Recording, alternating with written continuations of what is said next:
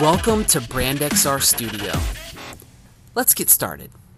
After creating your first blank project, we recommend first naming your project so you can easily find it later. Then, begin designing your experience by clicking on the bouncing plus button. You can choose a video experience or a 3D model experience. Then, you can choose whether you want your experience to launch after scanning an image or logo or launch anywhere in the real world. Every BrandXR AR project starts with this branded cube. In order to add your own 3D content, click on Click to Change. This will open the 3D model database window, where you can access any 3D models currently in your library. Or you can click on Sketchfab to download models from the public realm. Once you've selected the 3D model you would like, click Save.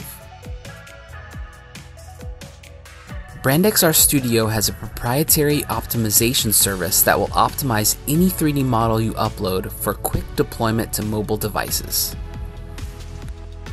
In the upper right-hand menu of the BrandXR Studio, you will see buttons that will allow you to publish, share, test, and view metrics. Before publishing, let's click on Test. This will launch your BrandXR experience in a new window. This landing page can be customized by going back to the BrandXR Studio and clicking on Settings. You can customize the title, the description, the image, and the background color. Now we're ready to publish.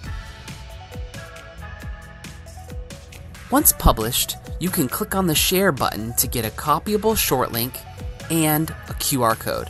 The BrandXR QR code allows you to easily scan and launch your new XR experience right in your browser without opening any additional applications on your phone. Now you're ready to share with the world.